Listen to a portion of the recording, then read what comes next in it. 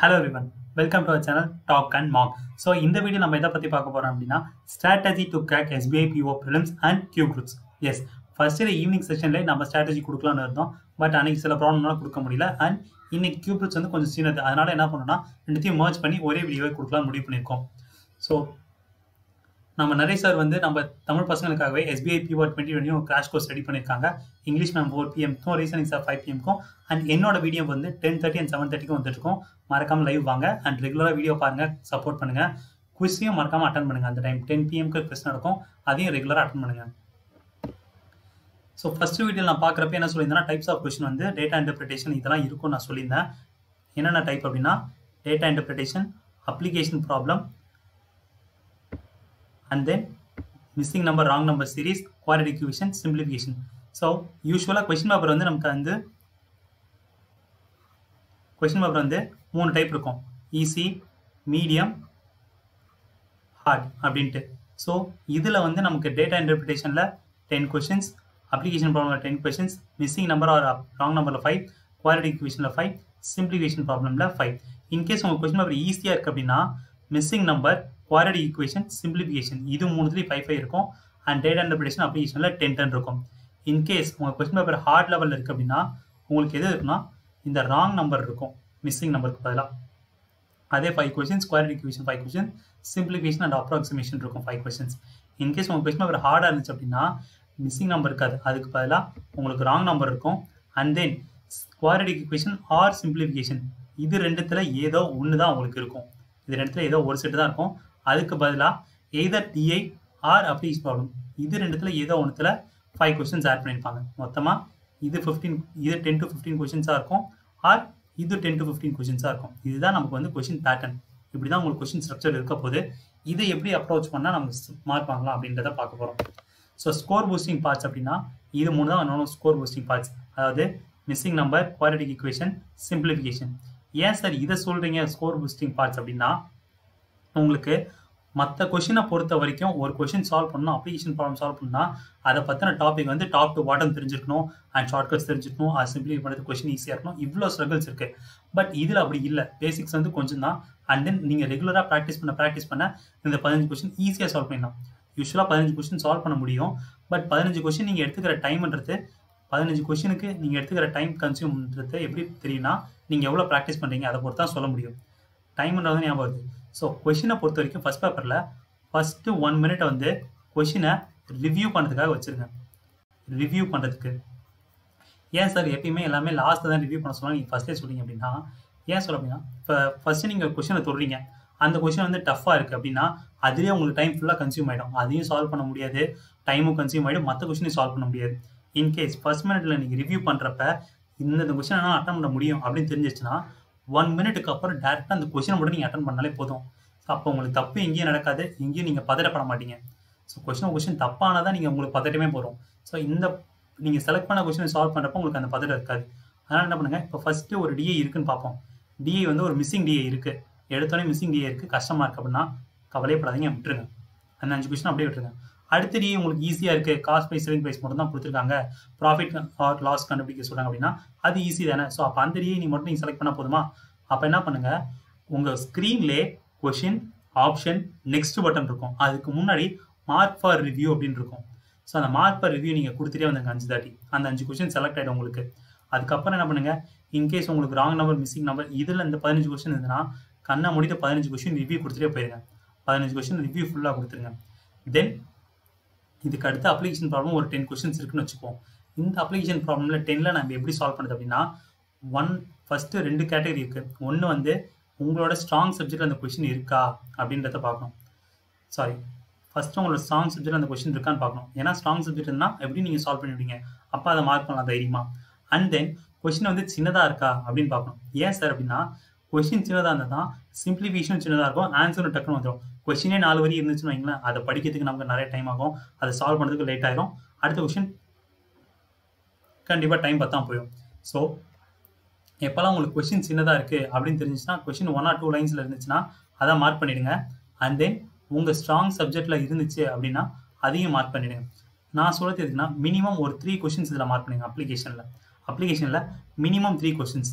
So டோட்டலாக எத்தனை வந்திருக்கு, டிஏல 5 கொஸ்டின் வந்துடும் அப்படியும் உங்களுக்கு. இதில் 15 கொஸ்டின் வந்துடும் உங்களுக்கு. மிஸ்ஸிங் நம்பர் அதில் 15, அப்ளிகேஷனில் 3. ஸோ டோட்டலாக 23 கொஸ்டின்ஸ். இது இந்த 23 வந்து பிகினர்ஸ்க்கு. நான் சொல்கிறது எல்லாமே பிகினர்ஸ்க்கு மட்டும்தான். என்ன சார் சொல்கிறீங்க, பிகினர்ஸ்க்கு இப்படி சால்வ் பண்ணலாம் அப்படின்னா, ஃபஸ்ட்டு 1 மினிட் வந்து ரிவ்யூ பண்ணுறதுக்கு வச்சுருங்க. ஃபஸ்ட் 1 மினிட் ரிவ்யூ பண்ணுறதுக்கு முடிஞ்சிடும். அடுத்து என்ன பண்ணுங்கள், 9 to 11 மினிட்ஸில் வந்து இந்த 15 கொஸ்டினை சால்வ் பண்ணிடுங்க. ஏன் சார் இதை சால்வ் பண்ண சொல்கிறீங்க அப்படின்னா, இதில் தான் உங்களால் கான்ஃபிடென்ட்டாக சொல்ல முடியும், தப்பே வராது, மிஸ்டேக்கே பண்ண முடியாது அப்படின்ட்டு. ஏன்னா இதில் பெருசாக ஒன்றும் இல்லை, சிம்பிளிஃபிகேஷன் எப்படி இருந்தாலும் நீங்கள் போட்டுருவீங்க. அண்ட் தென் இதை ப்ராக்டிஸ் பண்ண தான் உங்களுக்கு டைம் கன்சியூம் கம்மியாகும். ஸோ அதனால தான் நான் சொல்கிறேன்னா, இந்த 15 கொஸ்டினை ஃபஸ்ட்டு அட்டன் பண்ணுங்கன்னு சொல்கிறேன். அண்ட் தென் இதோட பேஸ் தான் உங்களுக்கு எங்கே இருக்கும் அப்படின்னா டிஐயில் இருக்கும். ஏன்னா டிஐலையும் உங்களுக்கு என்ன பண்ண போகிறாங்க, கால்குலேஷன் தான் செக் பண்ண போகிறாங்க. ஸோ இப்போ இது நீங்கள் ஸ்ட்ராங் ஆகிட்டீங்க அப்படின்னா ஆட்டோமேட்டிக்காக உங்களுக்கு டிஐயும் ஈஸியாக வந்துடும். ஸோ இது 11 நிமிஷத்தில் சால்வ் பண்ணவங்களுக்கு பேலன்ஸ் 8 மினிட்ஸ் இருக்கும். இதை 9 மினிட்ஸில் சால்வ் பண்ணுங்க, பேலன்ஸ் 10 மினிட்ஸ் இருக்கும். ஸோ இப்போ என்ன பண்ணுங்கள், உங்களோட 8 கொஸ்டின்ஸாக ட்ரை பண்ணுங்கள். அந்த 8 கொஸ்டின்லையும் ஃபஸ்ட்டு வந்து டிஐ அட்டன் பண்ணுங்கள். ஏன்னா டிஐயில் தான் சிம்பிளிஃபிகேஷன் இருக்கும் ஒன்று. ரெண்டாவது ஒன்றுக்கு ஒன்று ரிலேட்டடாக இருக்கும் ஃபஸ்ட் கொஸ்டின் செகண்ட் கொஸ்டினுக்கும். அப்படி பார்க்குறப்ப கொஞ்சம் ஈஸியாகவே சால்வ் பண்ணிடலாம். ஃபார் எக்ஸாம்பிள் இப்போ செகண்ட் கொஸ்டின் தேவைப்படுற டேட்டா வந்து ஃபஸ்ட் கொஸ்டினில் இருந்துச்சுன்னா அதை டிரைவ் பண்ணணும் நமக்கு அவசியம் இல்லை. அந்த கொஸ்டினில் இருக்கிற டேட்டாவை அப்படியே எடுத்து நம்ம போட்டு சால்வ் பண்ணிட்டு இருக்கலாம். அதனால தான் என்ன சொல்கிறேன்னா டிஐ சால்வ் பண்ண சொல்கிறேன்.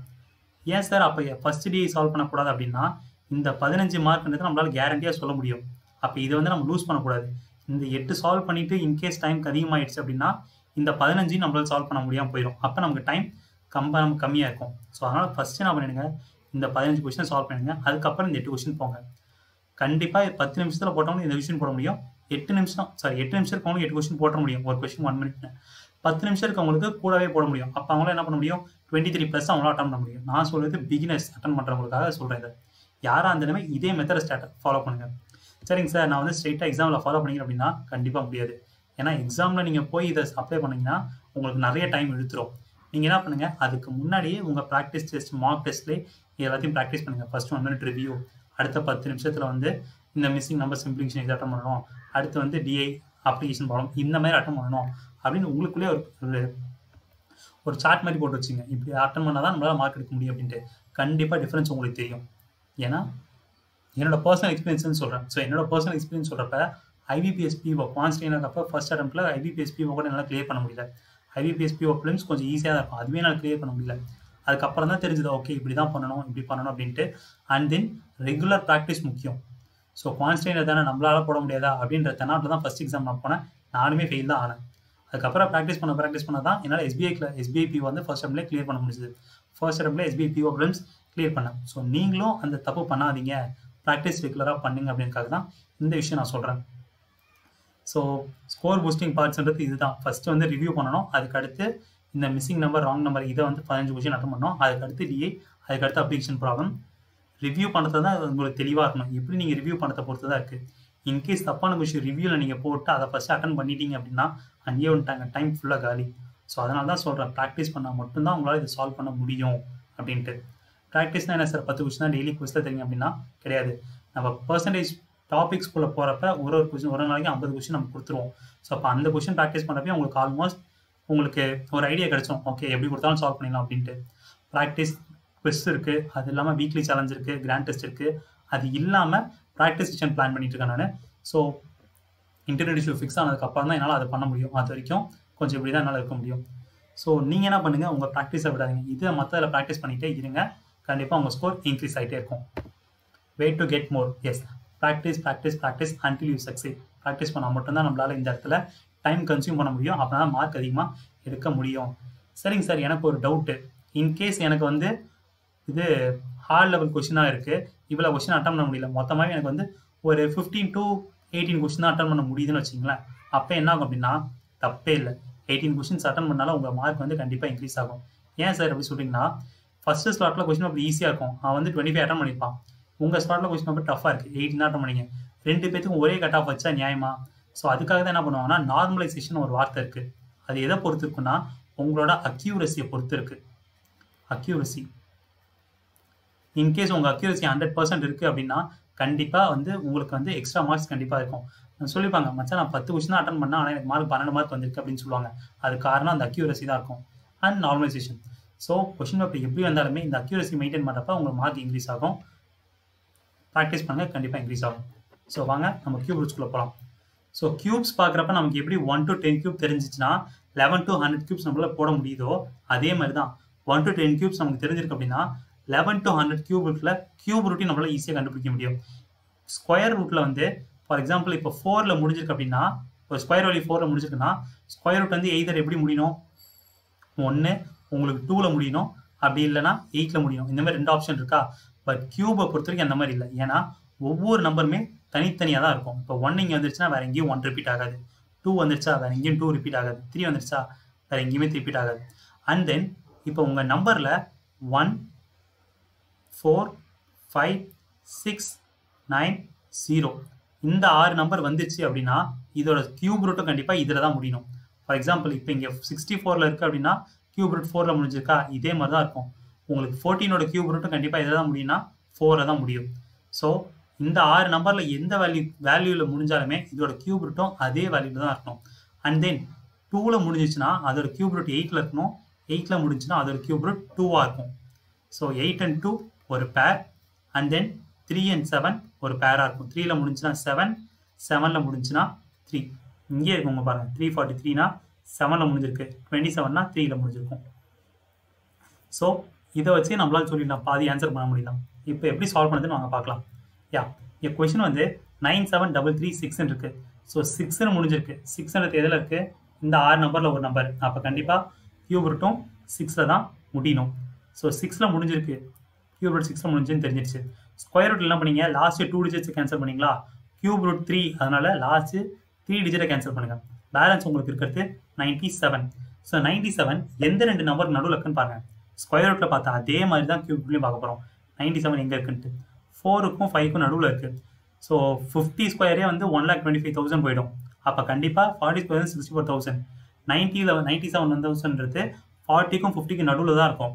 And 10th unit digit already 6ன்னு தெரிஞ்சிருச்சு. அப்போ 10th டிஜிட் கண்டிப்பாக என்னவாக இருக்கும், 4ஆக தான் இருக்கும். ஸோ அப்போ இதோட கியூப் ரூட் வந்து கண்டிப்பாக 46ஆக தான் இருக்கும். ஸ்கொயர் ரூட்டை விட கியூப் ரூட் ஈஸி. ஸோ நான் திருப்பி சொல்கிறேன், ஒரு கியூப் ரூட் இருந்துச்சு அப்படின்னா அதோட யூனிட் டிஜிட்டை பொறுத்து, கியூப் வேல்யூ இருந்துச்சுன்னா அதோட யூனிட் டிஜிட்டை பொறுத்தே கியூப் ரூட்டு நீங்கள் கண்டுபிடிச்சலாம், unit digit. And then last 3 டிஜிட்டை cancel பண்ணிட்டு ரிமைனிங் இருக்கிற டிஜிட்ஸை 1 to 10 கியூப்ல பாருங்கள் எதுக்கு நடுவில் வருது அப்படின்ட்டு. அதில் வர சின்ன வேல்யூவை எடுத்து எழுதிக்க வேண்டியது தான். ஃபார் எக்ஸாம்பிள் இப்போ இங்கே வந்து 3ல் முடிஞ்சிருக்கு. 3ல் முடிஞ்சிருக்கு அப்படின்னா இதோட கியூப் ரூட் கண்டிப்பாக இதில் முடியும்னா 7ல் முடியணும். 7ல் முடிஞ்சிருச்சு. ஸோ கேன்சல் பண்ணிடலாம் மீதி லாஸ்ட் 3 நம்பர்ஸை. 4, 5, 6. 4, 5, 6 இப்போ எது ரெண்டுத்துக்கு நடுவில் இருக்குது, 343க்கும் 512க்கும் நடுவில் இருக்குது. ஸோ அப்போ ஆன்சர் எதில் இருக்கணும், 70s to 80s தான் இருக்கணும். ஆல்ரெடி யூனிட் டிஜிட் 7 தெரிஞ்சிருச்சு. அப்போ 10th டிஜிட் என்னவா இருக்கும், 7ஆக தான் இருக்கணும். So answer 77. இங்கே 7ல் முடிஞ்சிருக்கு. ஸோ அப்போ இதோட கியூப் ரூட் வந்து 3ல் முடியணும். 3ல் முடிஞ்சுன்னா கேன்சல் பண்ணிடுங்க. 804. 804 எதுக்கு நடுவில் பார்க்கு, 512க்கும் 729க்கும் 100க்கும் நடுவில் இருக்குது. இந்த இடத்துல 1000 வரும். ஸோ 729க்கும் 1000க்கும் நடுவில் இருக்குது. நடுவில் இருந்துச்சு அப்படின்னா அப்போ வேல்யூவும் கண்டிப்பாக 90s தான் இருக்கணும். ஆன்சர் வந்து 93. இவ்வளோ தாங்க கியூப் ரூட்டு. கியூப் ரூட்னா ஒன்றும் இல்லை, யூனிட் டிஜிட்டை வச்சு கியூபோட யூனிட் டிஜிட் வச்சு கியூப் ரூட்டோட யூனிட் டிஜிட் கண்டுபிடிச்சிடலாம்.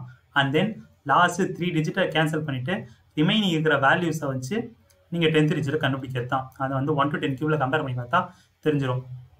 ஸோ இதுதான் கியூப் ரூட்ன்றது. அண்ட் தென் சில பேர் வந்து இப்போ ஃபார் எக்ஸாம்பிள் இப்போ 2.4 இருக்குது அப்படின்னா இதோட ஸ்கொயர் வேல்யூ என்ன இருக்கும், டெசிமல் இருந்தால் எப்படி போகிறது அப்படின்னு கேட்டாங்க. ஸோ இப்போ இந்த 2.4 எப்படி எழுதிக்கலாம் அப்படின்னா 24/10 எழுதிக்கும். இதோட ஸ்கொயர் வேல்யூ எப்படி இருக்குன்னு தான் நம்ம கண்டுபிடிக்க போகிறோம். 24ஓட ஸ்கொயர் வேல்யூ என்ன பார்ப்போம், 24ஓட ஸ்கொயர் 24னா 2, 4ஓட ஸ்கொயர் வேல்யூ வந்து 16. அடுத்து 2 4s are 8, 8 2s are 16. Sorry 2ஓட square value 4. So add பண்ணிங்கன்னா 4, 6, 7, 5. ஸோ 576 டிவைட் பை 10 ஸ்கொயரோட வேல்யூ உங்களுக்கு 100. ஸோ அப்போ 2 பாயிண்ட் தள்ளி வருமா, ஆன்சர் வந்து 5.76. இன்னும் கொஞ்சம் சிம்பிளாக சொல்லணும் அப்படின்னா ஸ்கொயர் பண்ணுறப்ப உங்களுக்கு ஒரு பாயிண்ட்டுக்கு முன்னாடி ஒரு நம்பருக்கு முன்னாடி பாயிண்ட் இருந்துச்சு அப்படின்னா ஸ்கொயர் பண்ணதுக்கு அப்புறம் டபுள் ஆகிடும். இன்கேஸ் கியூப் பண்ணிங்கன்னா 3 டிஜிட்டுக்கு முன்னாடி அந்த பாயிண்ட் வந்துடும். இதுதான் நார்மல் நம்பருக்கும் டெசிமலுக்கும் உள்ள டிஃப்ரென்ஸ். ஸோ ஐ ஹோப் இந்த இதில் உங்களுக்கு கியூப் எல்லாத்துக்கும் புரிஞ்சிருக்கும்னு நினைக்கிறேன். எதனா டவுட் இருந்தால் நீங்கள் அடுத்த கமெண்ட் பாக்ஸில் இல்லை இதெல்லாம் லீவ் பண்ணலாம். Thank you so much for your வாட்சிங். Thank you all. ஸோ ரெகுலராக நம்ம வீடியோ பாருங்கள், சப்போர்ட் பண்ணுங்கள். எதனா கமெண்ட் இருக்குது, எதனா queries இருக்குனாலும் நீங்கள் கமெண்ட் பாக்ஸில் இல்லை குரூப்பில் லீவ் பண்ணலாம். கண்டிப்பாக நான் வந்து ரிப்ளை பண்ணுவேன். ரிப்ளை பண்ணாமல் இருக்க மாட்டேன். லைவ் சாட்டில் நீங்கள் வந்து கேட்டாலும் நான் சொல்லித்தரேன். So thank you so much for all. Next வீடியோவில் பார்க்கலாம். பாய்.